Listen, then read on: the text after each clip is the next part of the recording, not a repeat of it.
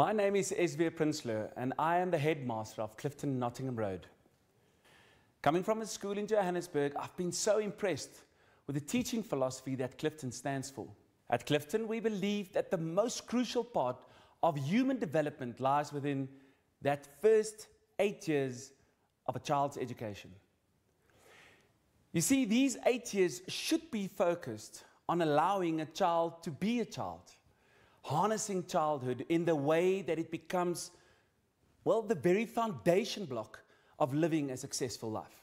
Allowing the leaders of tomorrow to grow up in an education environment where the adults are intentionally looking for the champion inside each child. Tonight, a handful of these passionate and talented staff are going to share with you a little more insight into a magical school. A school perfectly located to inspire new interests and talents, where outdoor living, well, on an idyllic 60-hectare campus, is seamlessly integrated with modern, enabling teaching facilities, and where the playing, exploring, and educating are indistinguishable. A school where young boys and girls grow intentionally, morally, spiritually, and socially into happy, grounded, and self-assured individuals. In short, the ideal backdrop. A champion childhood is one free from the distractions of modern urban life, one free of the competitions of worldly things, where the daily focus of our boys and girls can remain on innocent, carefree learning in a warm, nurturing, and supportive environment. Do not get me wrong. Expectations are high at Clifton. We expect them to dream big. But we also know that sometimes they may fail. But then, not be afraid to dust themselves off, learn from the attempt, and try again. We expect perseverance and grit to be as much a part of their days as the magic of the place. Because how else can we expect them to become the best that they can be? My team and I are so excited to field questions tonight, which will, well, reveal a little more about what makes Clifton a champion environment for young girls and young boys to prepare themselves for the high school environment and the world beyond.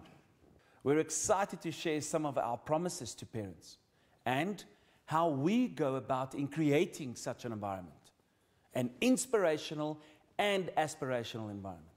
A place of lifelong experiences and memories. I'm proud to introduce you to some of the role players tonight. 1, 2, 3, 4. Imagine a school where playing, exploring, and outdoor learning on an idyllic 60-hectare campus are indistinguishable. Picture a school where young boys and girls grow intellectually, morally, spiritually, into happy, grounded, self-assured individuals. Nestled in the beautiful KwaZulu-Natal Midlands, Clifton Nottingham Road provides a world-class independent education for boys and girls from grades 00 to 7 in a charming country setting. Boarders from 6 countries call Clifton home. Central to the Clifton journey of self-discovery are hands-on opportunities for extension and inspiration in a range of outstanding academic, sporting, and cultural facilities. The focus of the Clifton community is that a Clifton child should leave our gates as a well-balanced, lifelong learner with a firm set of core values and moral principles. How we get there is an adventure in itself. We know that the carefree aspect of childhood is under threat, and we believe that a truly holistic approach to education is vital to safeguard our children against the demands and pressures of the 21st century and at the same time equip them to cope with the ever-shifting world beyond our gates. We place a great deal of emphasis on developing a curriculum that offers our children a balanced diet of academics, sporting and cultural activities, as well as sprinkling into their days a healthy dose of opportunity to explore and discover through play and adventure. Abraham Maslow may have found a perfect case study at Clifton Notties, where safety, love and belonging, esteem and self-actualization are at the core of our very intentional pastoral structures. Our teachers teach to their passions and focus on the personal growth of their charges.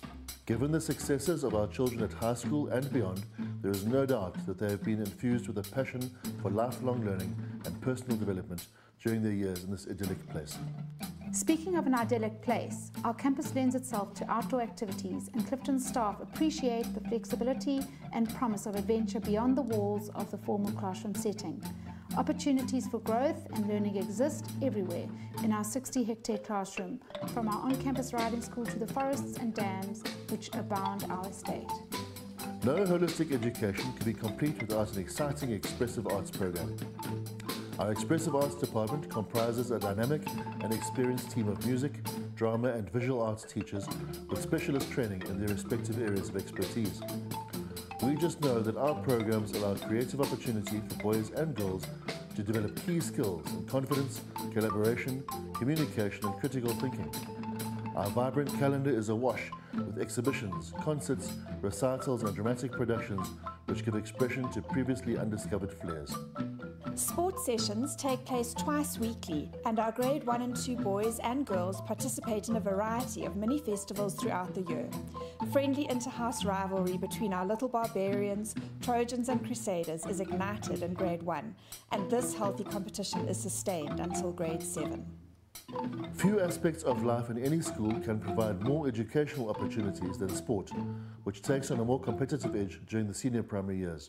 The number of options available is expanded to include tennis, hardball cricket, rugby, squash and basketball, and our sportsmen and women participate in a full program of midweek and Saturday fixtures.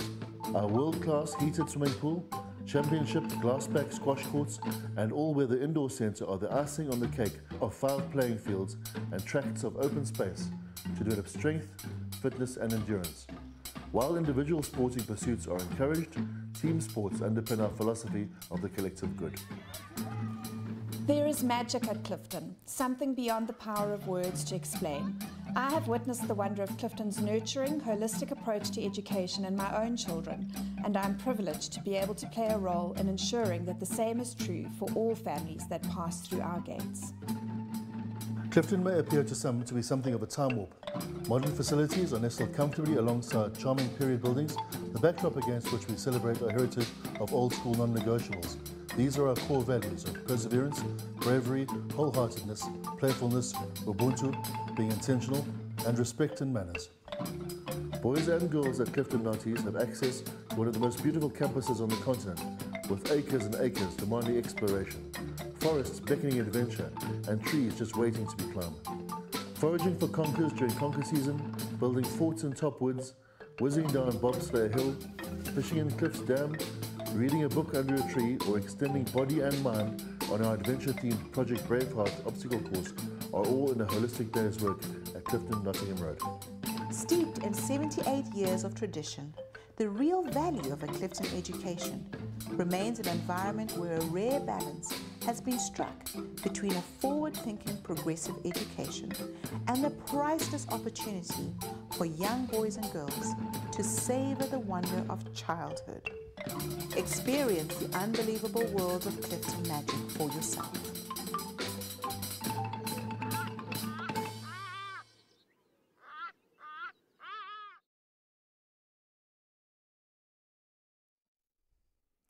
Good evening and welcome to the Clifton Notties question and answer live online session. My name is Pete Quinn. I'm the Deputy Headmaster, a role which I consider a great privilege and an honour. And we're excited to spend some time getting to chat to you folks online. With me I have our Headmaster, Mr. Esvia Prinsloo, and other members of the panel. I'll take you through that team now. Mrs. Jo Fly is representing our junior primary.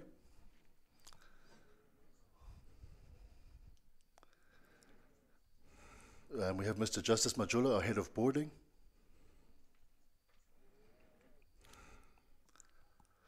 Mrs. Sally Cahill, representing our senior primary.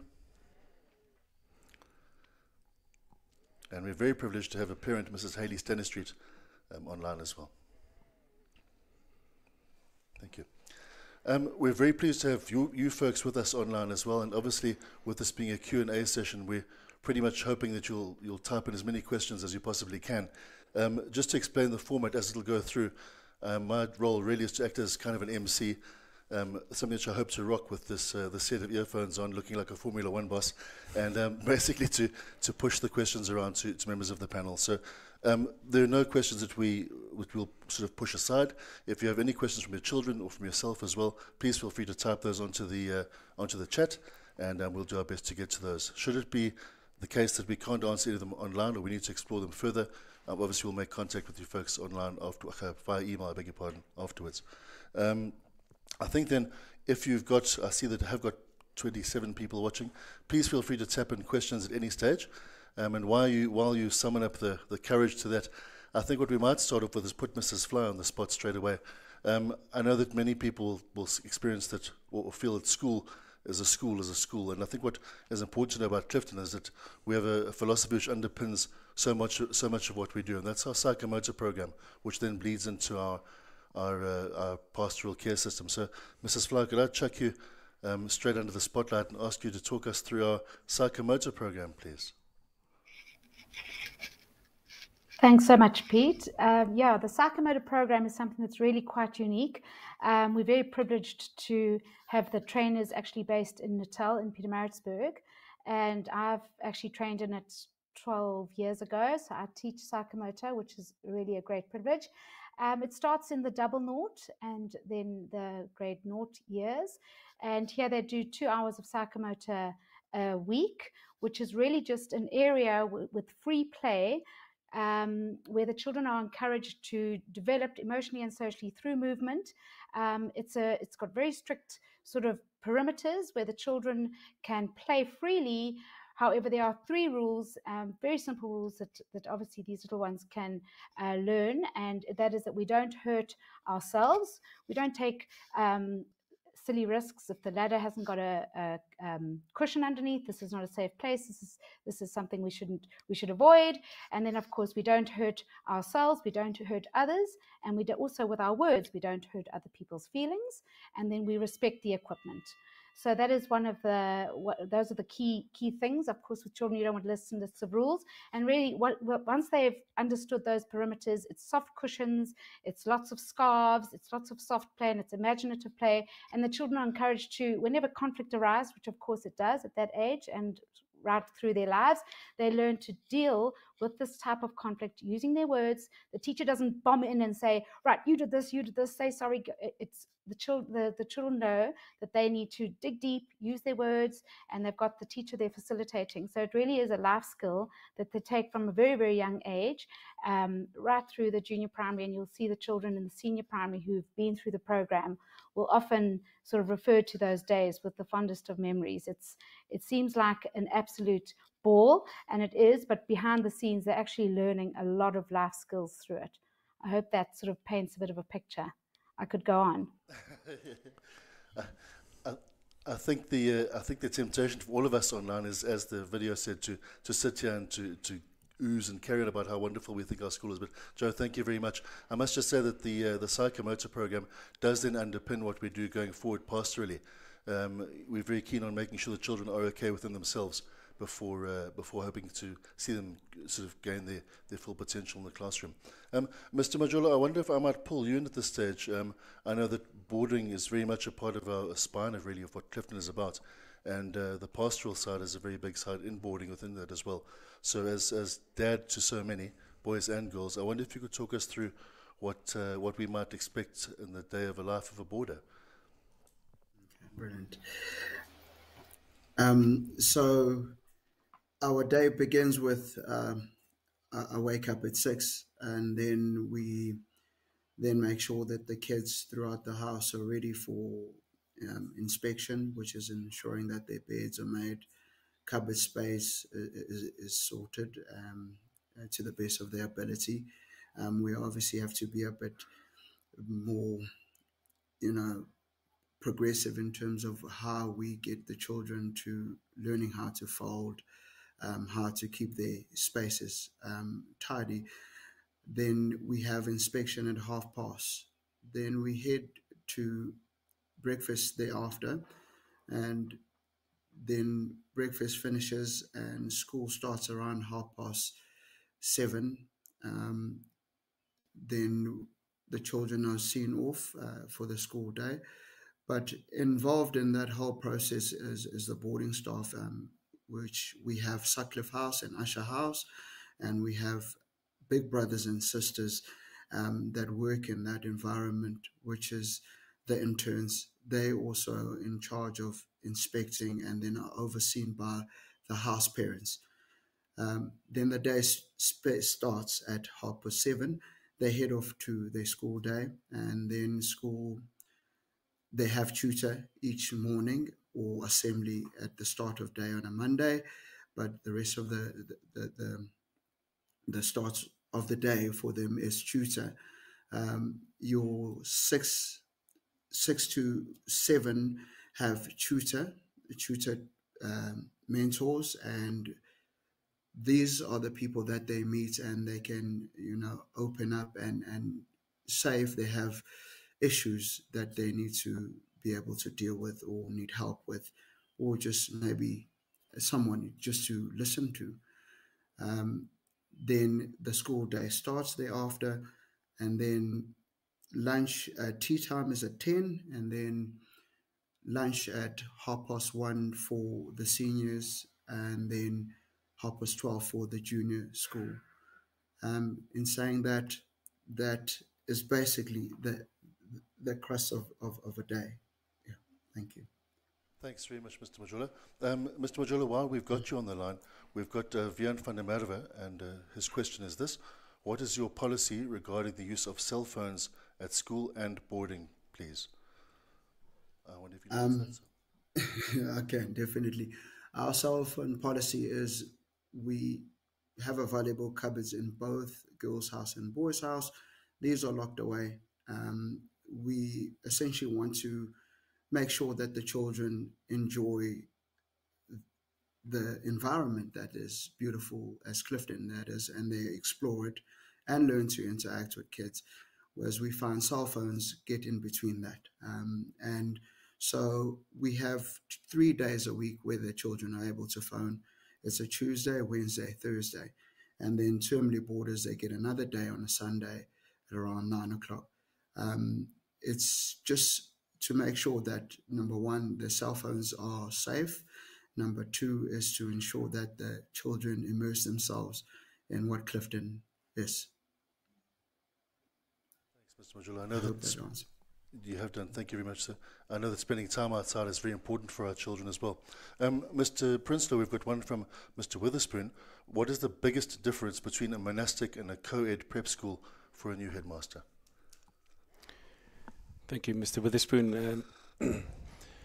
So, having been deputy headmaster at a boys-only school in Joburg for almost 12 years, what I've loved the most about having boys and girls in the same environment is that sense of normality.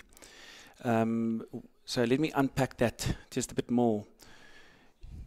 For my boy to have boys only in his grade compared to Pridwin, his previous school, compared to now at Clifton, I feel that his experience of having to interact with girls have been taken to another level. He's made some lovely new friends. They play soccer together at break time.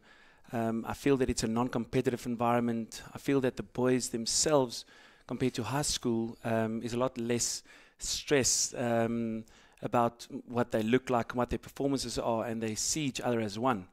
And I know that, typically our boys and our girls will go into monastic environments when they go off to high school, and I'm very much for that. I think that will bring out the best in them. However, I feel that at a prep school environment, for me, the holistic approach that having boys and girls in the same environment has been refreshing.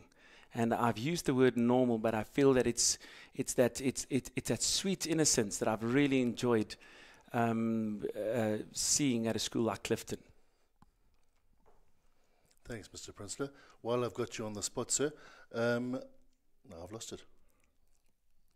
No, I beg your pardon. The question's been retracted. Mr. Lecran, or Nicole Lecrancy, thank you for your question. Jason and Nicole McCormack, I beg your pardon. What is the split between boarders and day boys or girls in the JP and the senior primary? Should I leave a breakdown on that? Yeah, so currently we're looking at about 2/3 of our boarders are sitting in the senior primary, which, again, I'm not too unhappy with. I believe that, you know, some of the children coming in the younger grades, I know that situations may differ, but we want to give our children as normal, as close to a house, scenario as what we can, and to have some of these youngsters here. Sometimes although it's heartbreaking, you know, we're trying our best to give them a motherly and a fatherly figure in their lives, and we've got some excellent house mothers and house fathers to fulfill that role. So even though the split is 2/3 at the moment, I'm quite confident that we are able to meet the needs of these learners and these children, giving them a taste of what real home looks like and feels like in our amazing environment. I think that also goes back to what we were saying about the pastoral side of things, with our intern supporting the children through the processes as well, away from being from home.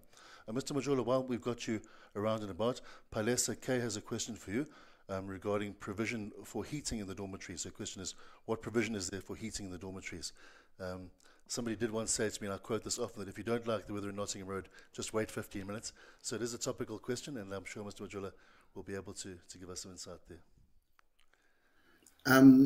It's a case of, you know, we haven't got to that point as yet, but, you know, we're forever investigating those sort of things. You sort of want to heat a facility, but you also need to be cognizant of and understand the safety of doing that for the kids as well, and the health aspect. We have been talking about it, and we're always looking to improving in many aspects of our boarding houses. I'm hoping that answers your question. It does, and it perhaps makes the next question sound a bit loaded. How often do kids have a break to come home?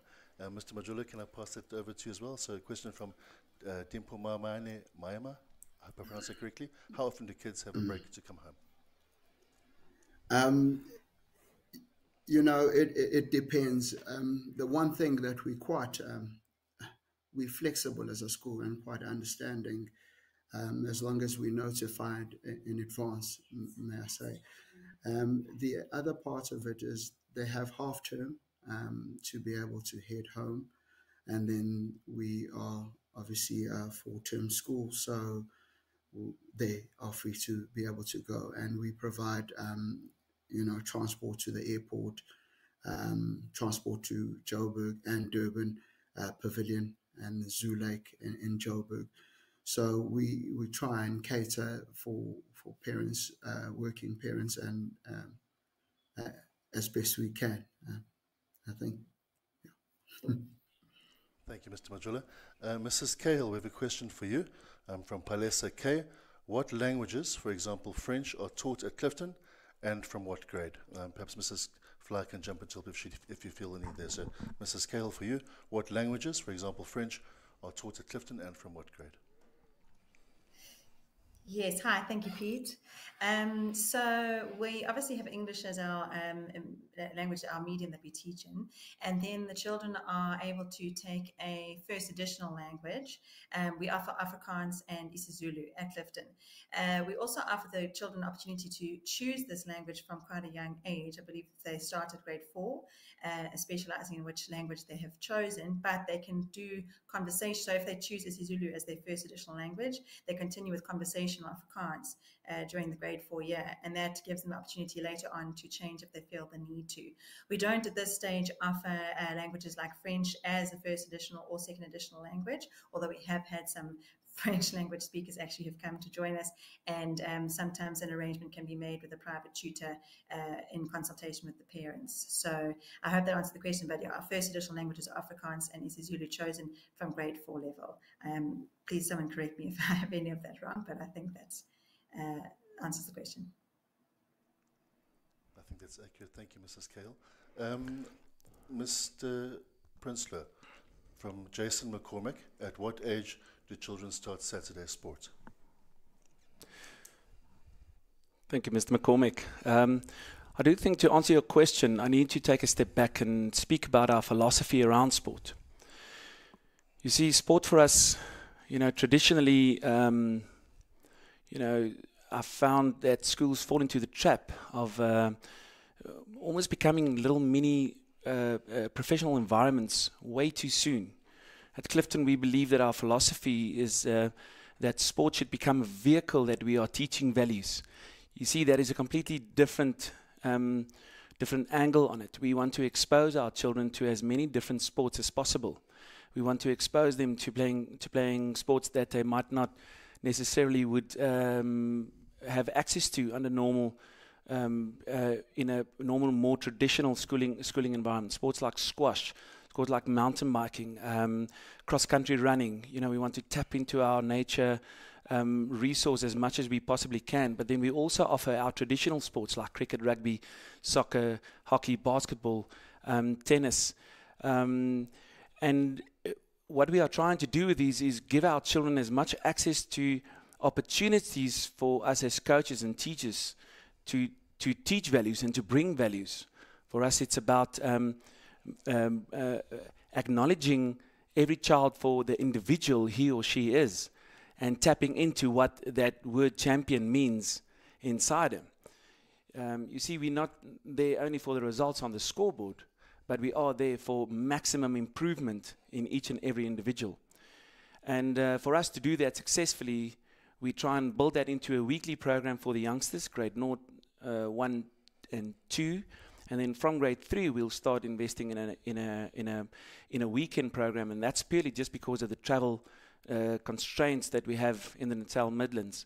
But it's very important. I mean, as I said, I come from an environment where children are told what to do, when to do, for how long to do it, into an environment where children are allowed to just be, and children are allowed just to be children. And what I've seen is something remarkable, is the more our children are exposed to a variety of different activities, the more the ones that want to specialize are actually increasing their sporting abilities. And I feel that this becomes the foundation blocks that will actually make them successful when they move into the next phase of their lives. I feel what is very unique about our school is that all of our academic staff are also involved in our sporting program, where traditionally you'll have a lot of outside coaches coming in and outside sports staff coming in and becoming involved in teams. But we feel that for maximum relationship building to take place, we need our academic staff to actually become part of our sporting program, because the staff member that acknowledges the progress on the sports field can build on that next morning in the maths class and the English class. And this is something that is unique to us, because we've got a relatively small staff, and we all have to pull together to ensure that our children are, well, what we call bombarded with the good stuff. We want to bombard them with as much good stuff as what we possibly can. We don't believe in children just hanging around on their phones and on their devices. We want to give them and provide them with things that are uplifting, stimulating, unique in our environment, that is tapping into nature, tapping into traditional sports, and also things that they would not normally do. So I hope that answers your question. Thank you, Mr. Prinsloo. A question from Janine from Swim Parker involving outreach programs that the school has, and our parents encouraged to get involved. Janine, at this stage, it's a wonderful question, and thank you for highlighting that. COVID has unfortunately impacted on what our plans have been to roll out a community responsibility program. The reality is that we at Clifton support and are suppose, champion the idea of servant leadership, particularly through our grade 6 and 7s. And insofar as an outreach program is concerned, we'd certainly like parents to be involved, but perhaps more in the back room and the support of the children. Have we got a specific program? No. We do have smaller, I suppose, satellite groups with which we work, but I think the question which you ask is a very, very valid one, and certainly one which we've been chatting about in our strategic areas to take forward and get rolling from 2022. Mrs. Cahill, a question for you from Michelle Rotenbach. How are Clifton boys and girls extended academically? Perhaps you can check in there, Mrs. Cahill, in answer to Mr. Vian van der Merwe's question as well, which is from which grade do kids start writing exams? So how are girls and boys extended academically? And include that for Mr. van der Merwe, which grade children start writing exams? Yes, absolutely. I think perhaps let me start with the second question, if that's okay. So at Clifton, we use a philosophy of assessment of learning and assessment for learning, and our focus is primarily on continuous assessment and monitoring the children on a daily basis and monitoring their progress and their assessment throughout the year. Having said that, we do then implement formal assessment in grade 6 and grade 7. We have an exam. In grade 6 at this stage, we have exams twice a year, and in grade 7, we have a review on a termly basis. The motivation for this is twofold. In one way, we do need to start that formal assessment at that stage of their school, that phase of schooling, and it's also very good preparation and essential preparation for all of our children who are going to be going to high school, where formal assessment is a part of their reality. So we don't have any formal assessment or exams in grade 4 or grade 5. We only start in 6 and 7, and the focus of those exams is not so much on bombarding them with content and really testing their mettle, but more to give them an experience of formal assessment and to teach them the skills and the strategies that they need to cope with that going forward into high school. So that's our philosophy around that formal assessment. And then in terms of extending the children, I think what I'd like to say around that is, first of all, we are currently working on an extension program in the senior primary. And we're hoping to roll something out that is sort of available online for the children so that it caters literally to every individual. Having one extension program for a group of children kind of defeats the object of extension, because our philosophy at Clifton is very much, as Mr. Prinsloo has mentioned, focusing on the individual. And so while we look at children from all across the spectrum, children with specific learning difficulties, specific challenges, they need attention, individual attention. Those that are managing but need to be pushed need attention, and those on the other end of the spectrum will also require some extension, but each child needs that individual attention. So we are in the process of developing an extension program that will cater to every individual and allow them some project-based learning, allow them to follow something that is their passion, as opposed to just piling on extra worksheets or extra work, which is not so much an extension program as just extra keeping children busy. So it doesn't really answer the question. Our extension program is not formalized right now. It's something we work on all the time, and we do extend the children because we see every individual. We don't leave a child sitting in the classroom reading their book because they finished the work early. We push them to improve. We push them to try something different. From an English perspective, if I can speak from that as an example, if we've given them some writing to do, once they've completed it and they've written a draft and they've improved that draft, then I would encourage them to write something different if they happen to have finished, and push that child in their particular area of strength. So, yeah. Mrs. Cale, that ties in quite nicely with a question from Sally Blackman, which says, please could you clarify details on the use of a personal iPad? I know you've got some experiences in class with this, with particular individuals as well, Sally. So, Sally Cahill. So perhaps you'll help Sally Blackman out with the answer to that. Thank you. Okay, yes. So we've managed to integrate technology into our classroom really well. I think COVID kind of pushed us in that direction as well a little bit. We don't use personal iPads at this stage. What we have at school is a bank of devices that we are all able to use and share throughout the school, in fact, particularly in the senior primary. And so what we try to do is find a balance between sort of traditional schooling and then bringing technology in as an additional, as an extra, to teach them sort of 21st century skills and to to be a bit more progressive. So we have this bank of iPads, we all share them as teachers, we book them out at certain times, and we plan lessons very specifically around the use of technology in the classroom. We did have at some point during COVID the use of personal devices, and then we were also very good about trying to implement some a sort of code of conduct for the children so that they use devices, they learn to use devices responsibly when they're with us at school, not abusing devices, not spending too much time on them, but using them really for the good for which they were intended. So yeah, I hope that helps a bit. Thanks, Sally, and thanks, Sally, for the question as well. Mr. Majula, I'm going to group two questions for you.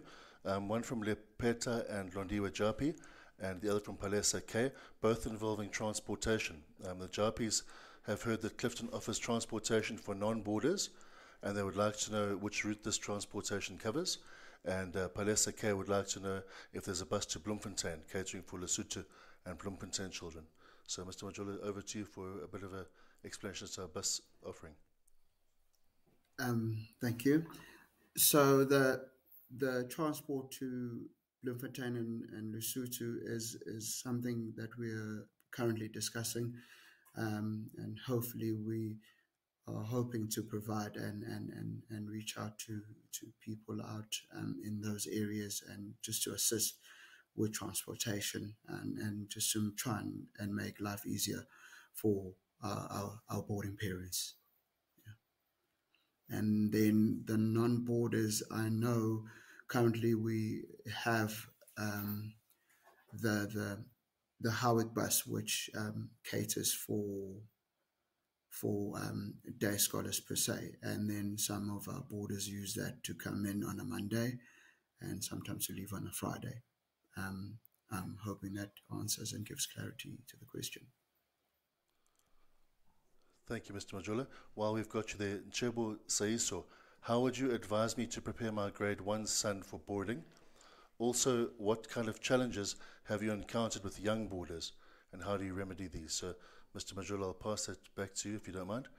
How to prepare my grade 1 son for boarding, and then any challenges and how you'd remedy these, particularly the youngsters.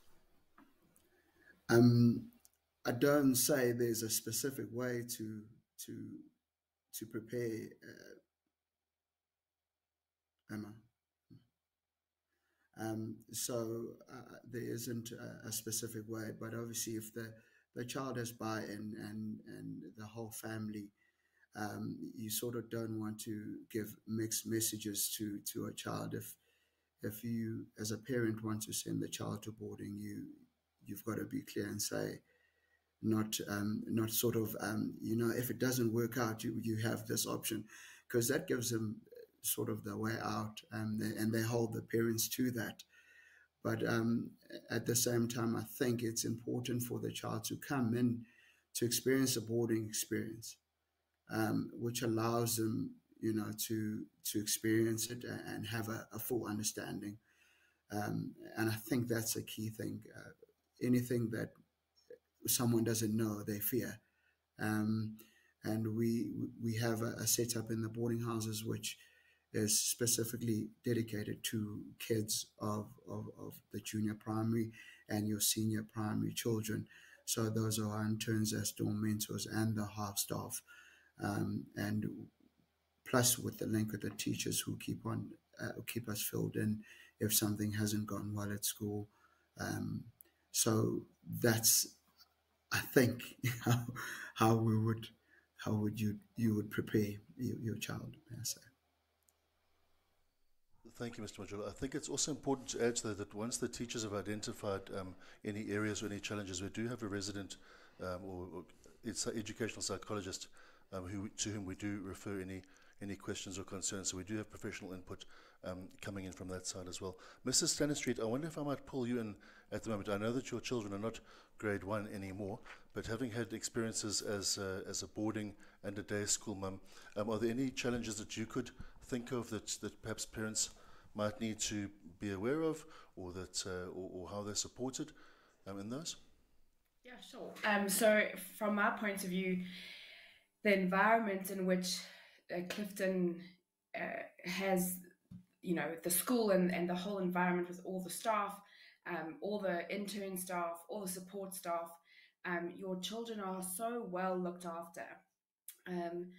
And from a well, not necessarily a grade 1 point of view, but what helps a lot of the children is that from grade 1 at Clifton, they do take the kids on overnight trips, so kids are prepared and get used to being away from home, and then the lines of communications at Clifton with your teacher, with the boarding staff, with everybody, the reception staff, the SAN staff, everybody is so open that you are in constant communication and you know what's going on with your children. Plus, you know that you have chosen Clifton as your school, and you completely trust what the staff are doing, and they will take care of your child. They have your child's best interests at heart, and they will do what is best, and they will communicate with you at all times what's going on, what they think, how they think. You could reinforce certain things at home to make boarding easier if there is an issue. So it really is a very wholesome, natural environment that those children are in. My children go in and out of boarding a lot, and they absolutely love boarding and always have from a very young age. So I don't see any sort of, I can't think of any obstacles, but obviously, like Justice said, grade 1 is a young age, and having a border experience is such a good idea, because it does really give them a good idea of what that feels like. So I don't know if that helps in any way. Thanks, Mrs. Stanley-Street. Swim Parker, Janine, I might just tag your question in there as well. Janine's question focuses, when children transition from the junior prep to the senior prep, does Clifton have a buddy system to assist with the adjustment? The short answer for that, Janine, is no, we don't. The reality is that given the fact that our teachers do mesh or chat as regularly and as often as we do, we feel that pretty much takes care of it, and any budding that is necessary is implemented quietly behind the scenes, particularly from a boarding perspective, where Mr. Majola and his team of interns or house staff will come to the fore. So we don't necessarily burden, if that's the right word, our other children with the looking after or the phasing in of new children to a phase. We like to think that happens organically, and I think that so far that would probably say that we might be getting that right. A question for you, Mrs. Cahill, from Londiwe Zondi. As COVID still persists, what academic support or arrangements are made for pupils? That's boarders and day scholars. So academic support with COVID. Well, perhaps what I can say to you to answer your question is that academic support is a reality, COVID or not. Absolutely, COVID has impacted just in terms of some of school time missed. Some of our children last year remained online for quite a long time. So it was a reality that they were feeling a little bit, possibly a little bit alarmed, a bit worried about time that they had missed. Having said that, our online offering was really comprehensive, and we found that most of our children have managed to cope really well. But we do provide and offer academic support throughout the school, and if I can speak to the senior primary in particular, it's something that's ongoing. It existed before COVID, it exists now, it will exist forever. So we offer academic support in English and Maths and Afrikaans specifically. We have certain teachers whose extramural offering is to provide that academic support. So while most of our teaching staff are involved in on the sports field in the afternoon, there are some who remain in the classroom after hours so that we can support those children who just feel they need that little bit of extra help. Our extra lessons are not specifically catered only to children who might have specific learning difficulties or challenges. They are for those children, they are for children who require extension, and they are for children who are just perhaps feeling like they're struggling to keep up to date. And we are, by and large, charge, available on most afternoons, often by appointment and in consultation with the parents as well. So we identify the children who might need help, but we're also available to the children who ask for help, and we're available to the children whose parents would like their kids to have a bit of extra support as well. I take charge of grade 6 and 7 extra English. We have a grade 6 and 7 extra maths teacher. We have a teacher who's dedicated to extra English for grade 4 and maths, and for grade 5 as well. And our first additional language teachers are also available to give support in those areas.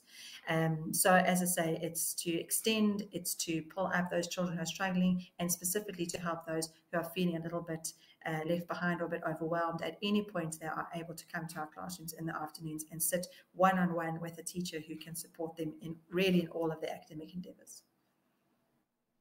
Thank you, Mrs. Kell. Mrs. Flower, one for you from Jason McCormick. What are the number of children per class in the JP? Thanks, Jason.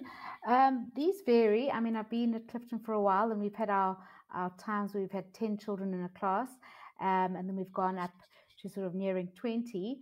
And of course, it depends on the dynamics of who's in the area, and so this does vary.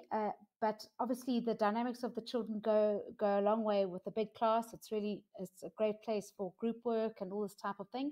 And then, of course, the smaller class allows a little bit for the more individual learning. So I think you have to ask the boss what the number is exactly, because this does vary. But yeah, obviously, the younger the class, the smaller the class, and then it goes up into the senior primary. I've had up to 22, and it's been a lot of fun. And then I've been down to 11, which has also been interesting time. So it does vary, obviously. But when we see a huge class, I know next year we're going to be splitting a class of 2 classes into 3 because of the numbers getting bigger. So this obviously we adapt wherever we can to benefit the child at the end of the day. So if you're looking for a number, I'll have to pass that back to Mr. Prinsloo. But yeah, we tend to flex with our numbers in the country. Thanks, Mrs. Flower. Mr. Prinsloo?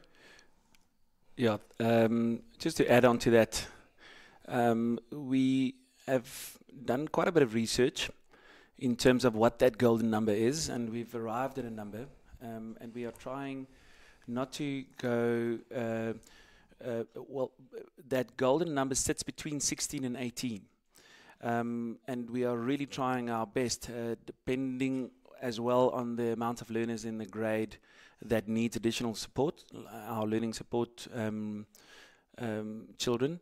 So we are fighting for that between 16 and 18. And as Joe alluded to, next year in grade 2, we're actually opening up an additional classroom to ensure that these numbers don't exceed, in this case, the number of 16, and that is to accommodate the individual needs. In our senior phase, we are again fighting hard to increase the number of classes in the grade to ensure that the class numbers don't exceed that golden number of 18. And therefore, next year in grade 4, 6, and 7, we'll have 3 classes per grade to ensure that we don't go over that golden number of 18. Thank you very much. Mr. Majula, I'm going to pop back to you. I'll try and combine 2 questions. One from Faith Morfa-King, asking what time lights out is during the week and over the weekend for boarders. And then also just to describe what an after-school or weekend schedule looks like for boarders. So that's okay. So our junior boarders, we aim for 7:30 bedtime. It is a boarding school life, so we don't always manage to do it, but most times that we manage to get them into bed at 7:30.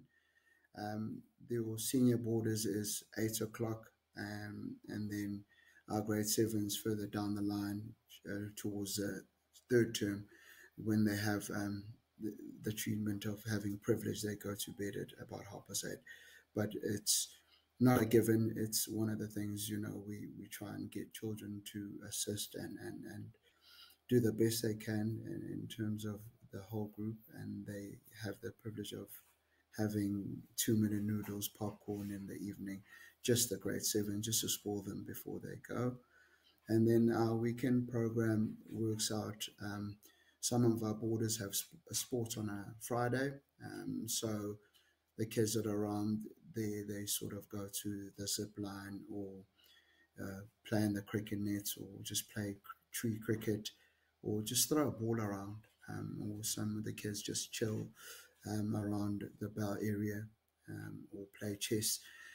So there's a variety of things that they can do. And then on a Saturday, we tend to have to wake up sometimes 6:30, or to get to breakfast and then to get to our fixtures. And then we do have resident staff who are involved in duty, and plus in hand with the boarding staff. Most of our staff do end up going to sports, but we always got somebody available to look after our boarders over the weekend. And then the afternoon, it's the one day they generally get to watch a movie. And your boarding staff and resident staff have programs, and not too long. We always assume that children want to be entertained most of the time, but we got to balance that. And so, you have some activities that are quite short, and then the children do whatever they want, and just sit around and play soccer, or even play touch, and the girls sit and chat around or read a book. So that's how our weekend program. And this year we tried something new called the X Factor Weekend, where we invited day scholars to come and have a taste of what boarding life is. And I think that went well. I'm hoping the children still want to say, I'm coming back to boarding, so we must have given them a lasting impression, I hope. Thank you, Mr. Majula. I just want to pick up on your X Factor Weekend in answer to a question from Limpo I must help myself here. Limpo Maame, I beg your pardon. Do you have an open day and overnight stay for prospective students to have some experience of what life at Clifton will be like? Yeah, Pete, if I can maybe jump in there. Please. We've got, firstly, we have got students coming in regularly, girls and boys, coming in to spend a day at the school. Actually invited a young man from the UK into the school this week, and it was so wonderful because he's never touched a sheep before, small things. And we know that as soon as the children arrive onto this amazing property, and they see the campus, they fall in love with it immediately. We also offer our prospective children an opportunity to come and sleep over in our boarding houses, and we do also offer, Justice alluded to, our in-house X Factor Weekend, but we also have an open X Factor Weekend that is an advertised event that prospective parents, are then welcome to come and join. But we don't have to wait, or you don't have to wait for any formal invitations like that. If you have a chat to the admissions, they will definitely offer you the opportunity to come and experience the school, because we know, once our prospective children enter onto the premises, they absolutely fall in love with it, and also gives them a reality feel of what the school have to offer them. So yeah, you're definitely welcome. Very much part of the weekend does revolve around sport too. Mr. McCormack, Jason McCormack, a question for you, Mrs. Fly. Just trying to work out how many full weekends he has before birding and bugging kicks in.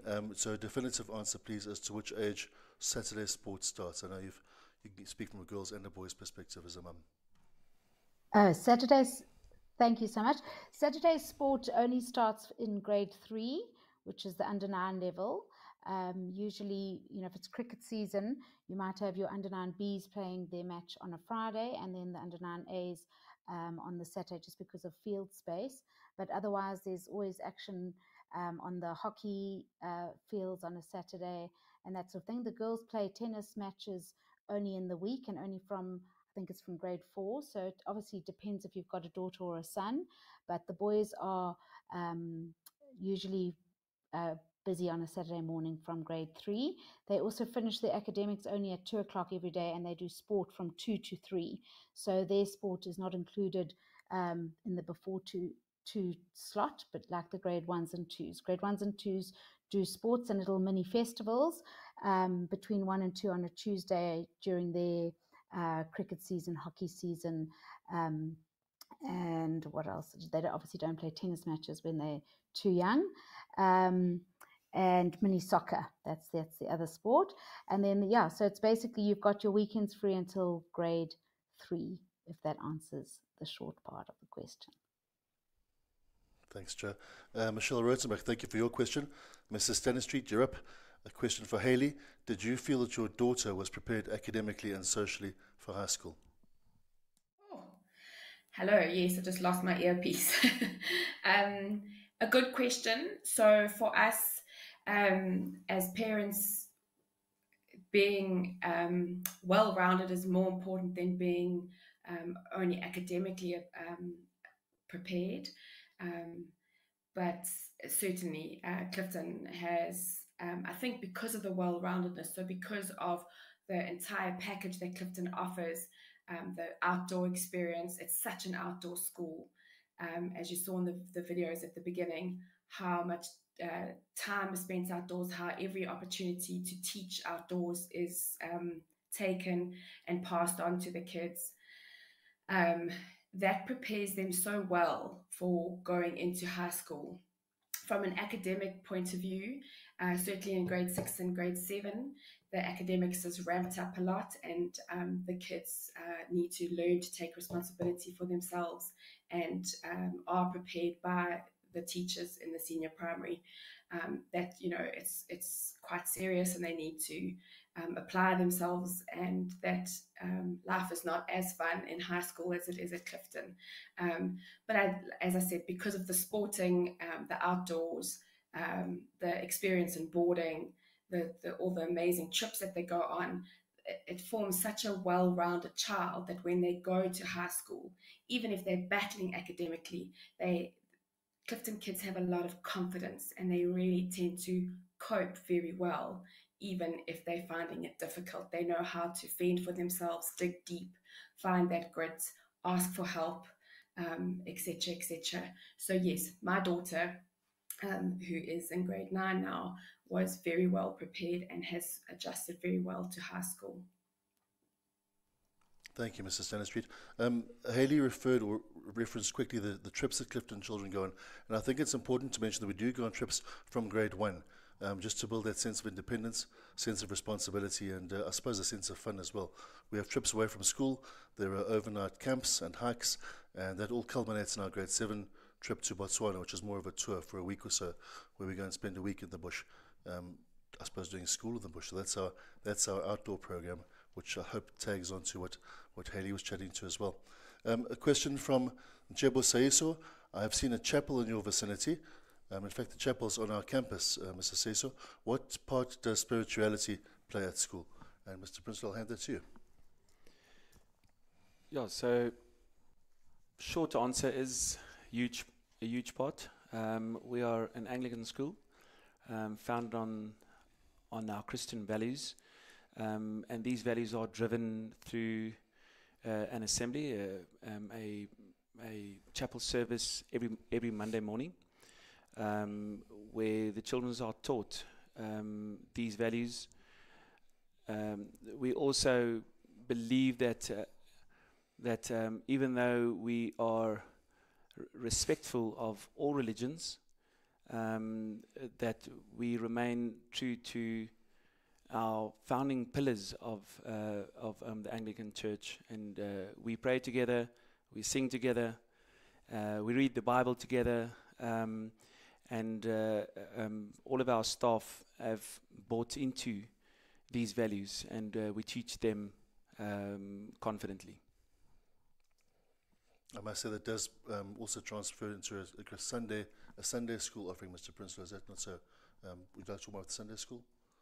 Yeah, other than our boarders get together every Sunday and we have a mini service where some of our counsellors, our role models, our teachers then have an opportunity to present us a short message, and we pray together, and as I said, we sing together, we share out of the Bible, and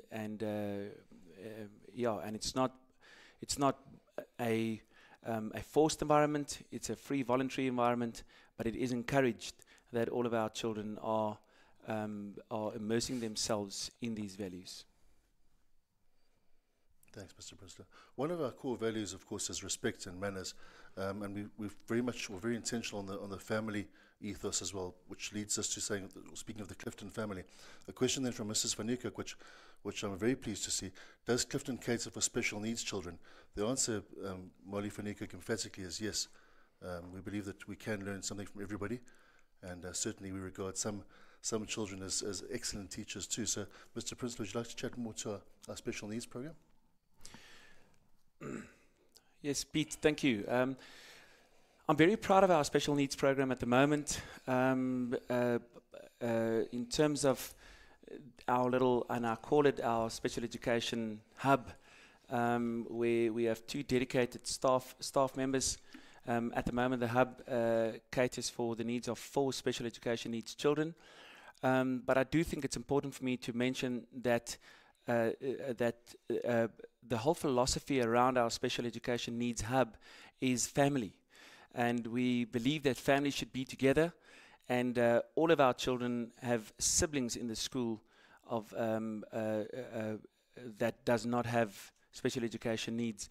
So although we don't necessarily open up to the rest of the community in terms of special education needs, we are very proud of the fact that we are bringing families together in this way. We've had some wonderful testimonies and stories about brothers now having their sisters in the school and having to deal with these things, because quite often, it's in our traditional South African context, these learners are often hidden away in an environment that is not inclusive into our everyday normal schooling. And we've seen how siblings are going through these processes of not only accepting, the fact that my sister or my brother is now part of my school, but also that wonderful journey that that Pete's spoken about, how we as people without special education needs are learning so much from these students. So yes, it's integrated, but it's a family-orientated integration that we call our special education hub. Thank you, Mr. Prinsloo. There's a question from Sally Blackman regarding water polo. Is water polo offered as a sport for senior primary students? Sally, unfortunately it's not. It is something we have explored in the past, but our reality in Nottingham Road is that opposition are difficult to find other than high school children, and there are a few other aspects as well, one of them perhaps being the temperature of the pool in certain parts of the year. But I wonder if it's not an appropriate time, Mr. Prinsloo, to hand to you to just chat us through our sports program and perhaps how we've adjusted after or due to and during the COVID processes. Yeah, Pete, as I've alluded to, I think it's very important for parents to understand that we use sport as a vehicle to speak into the lives of children.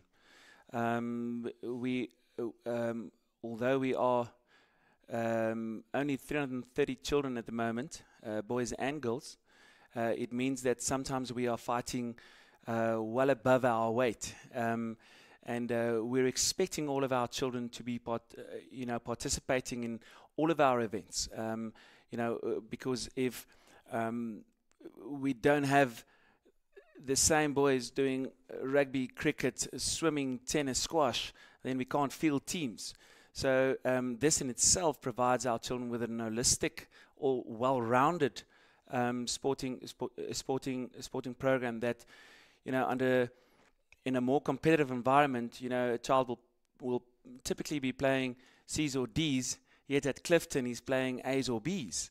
And that in itself pushes our children to actually perform well better than what they would normally do. I must say that I'm exceptionally proud of the direction that we are heading to with our sport in teaching these core values of perseverance and grit, and which means that our children, I mean, on Saturday, to share a little event with you, on Saturday, my 11A team, they outperformed their top score by 102 runs. And we celebrated that as if it was a victory. Yet we went down by 28 runs. We celebrated us making 162 runs as such a victory, because we believe that every child should be developing his own skills, sometimes in a forced environment where, you know, they have to play because we don't have enough numbers. And if we were typically in a school with 500 or even 600 boys only, some of our children wouldn't have had that opportunities. And you know, to see that personal growth and that enthusiasm, inspiration also then flow through into an academic sphere, emotional sphere, it's just wonderful to see. We've had the effects of COVID where our children didn't have this for a while, and we could very definitely see some of our children losing their spark, losing their enthusiasm, and that had a knock-on effect on their academic progress. Some parents, you know, communicated some emotional concerns that they had, and since the reintroduction of sport and these values being pushed through, we've seen some progress, and parents emotionally conveying these, you know, these beautiful stories of their child actually becoming confident again on an academic sphere and emotional sphere, engaging again at home, feeling a purpose in life, and that really is the objective that we want sport to serve for us. We want to give children that bombardment of the good stuff, and we feel that sport sits right in the middle of teaching values, giving them good stuff, getting them off screens, giving them a childhood, an opportunity to build positive relationships, and also, very importantly, to learn how to fail, to learn how to actually push through. Some of our boys and girls go on to achieve exceptional heights in their sporting dreams. One such good example is David Miller. I mean, so I don't believe that you have to be in the ultimate sporting professional environment from a prep school. I believe, and we believe as a philosophy, that we need to give our children that exceptional childhood that will become the foundation for him to jump off and become directed in his sport or her sport that they want to pursue. So I hope that answers the question. Thanks, Mr. Prinsloo. I think it's also important to mention, folks, that we do have some deep-seated, old-ish traditions from stemming back to our start at 1942 when Clifton first arrived. And it's not just about being on the sports field or indeed in the swimming pool as we were this afternoon, but we do encourage traditions like fort building or conquer hunting, and spending time out and about on the 60-hectare campus, which Mr. Prinsloo mentioned earlier. So, in as much as we do, as Mr. Prinsloo said, spend our time getting children onto the sports field, it's also about celebrating those traditions and allowing children just to be children as well. We celebrate that. And I guess that leads quite nicely into the next question from Matt Dove. How many staff members live on campus, and what are their roles? Mr. Prinsloo, would you like to field that? Sure. Sorry, is it Matt? Matt. Yeah, Matt. Probably about 2/3 of our staff members do live on campus. Unfortunately, I would love for all of our staff to live on campus, because I do believe that the interactions and, you know, it's those incidental interactions on the campus that are so powerful. Just moving around campus and bumping into borders, and, you know, those as I call them, incidental relationship buildings are so powerful. So to answer your question, I would love for all the staff to live here, but unfortunately that comes at a price. But currently at the moment, about 2/3 of our staff live here and do exactly that. They move around the campus. They build relationships. They go on the hikes. They become part of our weekend boarding program. I had such a privilege the other day to go on a hike with the boarders, and it was so lovely to have, those incidental mentorship. Some of our grade 7s that would take the grade 2s and 3s, help them by the hand, helping them up the hill to Trick Beacon, coming down, having fun, and to see the amount of staff that actually just join us, for the pure sake of it, is one of our benefits that we have from staff living on campus. So ideally, I don't know if there's a donor out there that's willing to build a few extra accommodations for us, but it certainly is something that we are very, very proud of at the moment, to have 2/3 of our staff living on campus. Matt, just to add further to that, I'm privileged to be one of those staff members, and as Mr. Prinsloo says, to get to spend time with your charges on a less formal basis than in what might be my English classroom or at the swimming pool on the sports field is really, really special. The roles that we fulfill are, I suppose, manifold. We take on the role of pseudo-parenting to some degree as well. So aside from the coaching and the pastoral side of things, you will have prep sessions catered for. So we do have academic staff members in prep sessions for 2 of the 4 evenings. The other 2 are manned by interns. And we're really there just to be and to do, and to spend time with what do become our children too. So we're all over the place, which is a bit disconcerting to some of the children, more intent on hiding tuck and top woods than most.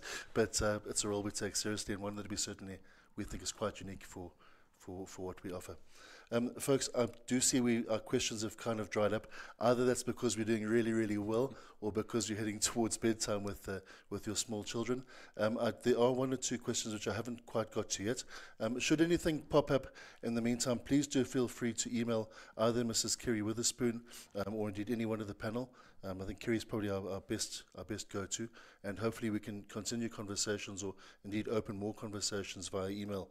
But just from our side, a great big thank you for your time. It's been wonderful getting to, I suppose, verbalize what we do and to think about why and what we do.